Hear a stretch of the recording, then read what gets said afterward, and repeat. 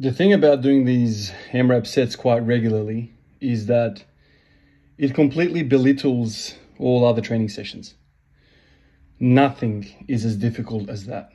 And so when you rock up to a training session and you know you're not going to have to work that hard, you just have a 70% squat for a set of 5, and then you do some fluff afterwards, just, for the sake of joint mobility and recovery and whatnot, is just a walk in the park.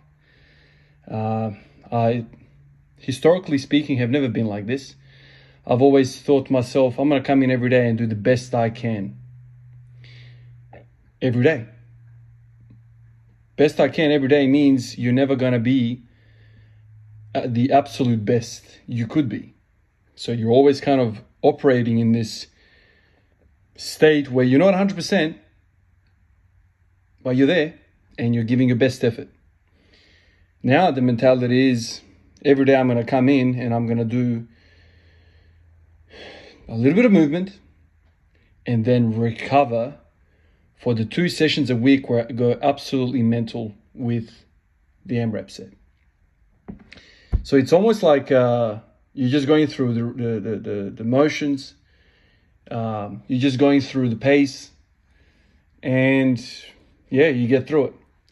I'm enjoying it. To be honest with you, I'm enjoying just going and just cruising. Because, 2 of 3 of these sessions are just cruising sessions. That's how I look at them. It's a nice mental break. It's a nice physical break.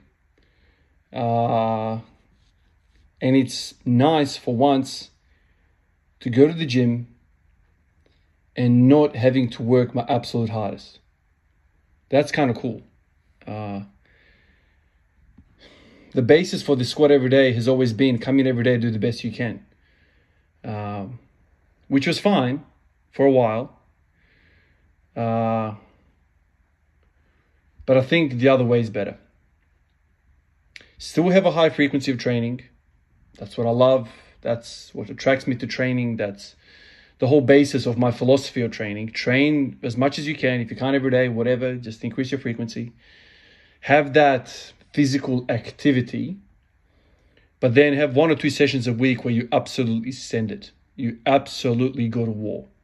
And then you go cruising again. And if you look at other fields of athletic performance, if you look at marathon runners, if you look at what Kipchoge, the runner from Africa, says about his training, 80% of it he's cruising. 80% of his runs are just what's called lazy runs. You're running, but you're not really training hard. You're just running for the sake of running. You can talk to your colleague, to your partner who's running the group with you. You can run and talk at the same time. That's cruising. That's not training hard.